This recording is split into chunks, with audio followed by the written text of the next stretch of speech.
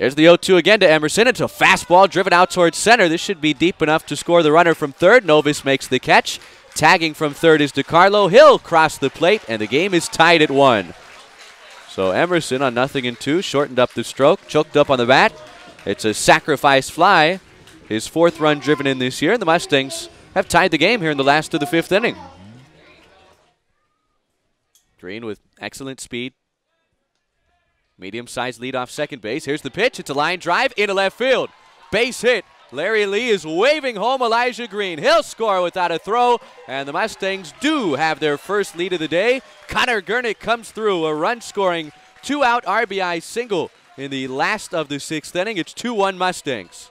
And Connor Gernick now 1 for 3, 5th RBI of the year. Here's DeCarlo, right-hand batter. He swings and hits a high fly ball well into left center field. Going on back there at the warning track is Novus. It's off the wall.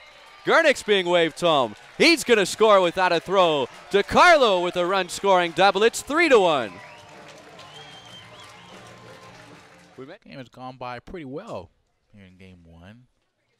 The 1-2 swing and a miss. A ball in the dirt. Picked up by Emerson, the first, make it official. Now we'll strike out the side in the top of the 7th. We will stretch.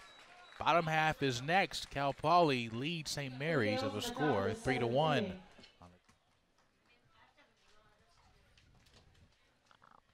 1 ball, 2 strike count on Green.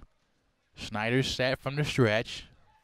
Looks at second again. Now one more time for good measure. Then throws home. A ground ball right side. Base hit. They're going to send her home. Kano. It will be 4-1 Mustangs.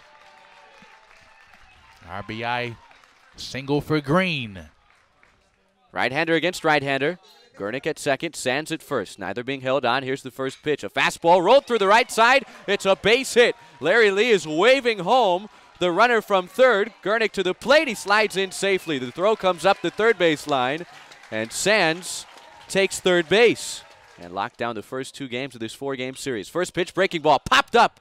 Shallow right field. Out goes Samuelson. In comes Taylor. It's Gernick, the second baseman, who backpedals out. He makes the catch, and the ball game is over.